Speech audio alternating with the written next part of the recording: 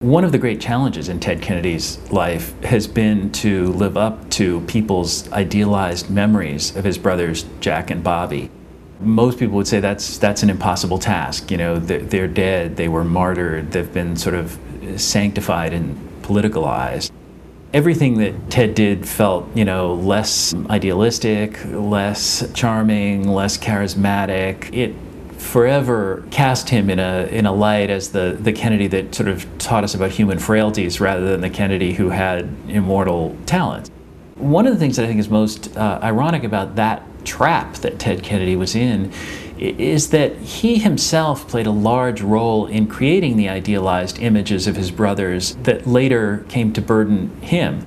Jack Kennedy ran for president as a centrist, not a liberal. In fact, as president, he was considered to be sort of slow on certain issues, including civil rights. And there have been, whole books written about how Kennedy had kind of dropped the ball on civil rights.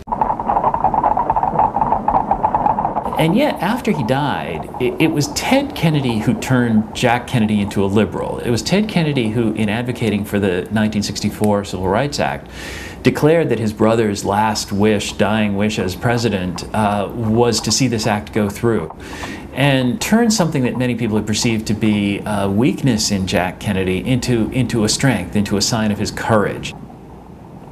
Channeling everybody's grief for Jack Kennedy into the civil rights cause had a major substantive effect in getting that bill through. It also had an effect in burnishing Jack Kennedy's reputation as a statesman. So in that way, Ted was helping to create an image of Jack Kennedy that he later couldn't compete with. So I come to you for your help.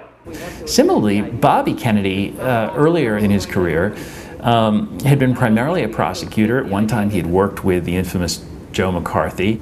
He was far from a warm and fuzzy figure. He was considered the sort of the enforcer for Jack Kennedy. The ruthless Bobby was kind of expunged from everyone's memory with Ted Kennedy's eulogy. To be remembered simply as a good and decent man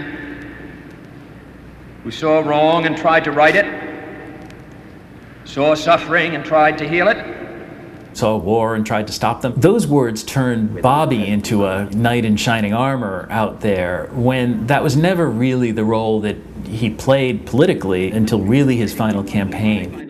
And yet again, just like he did with Jack, Ted was sort of creating this idealized figure that later people would criticize him, Ted, for not living up to those standards.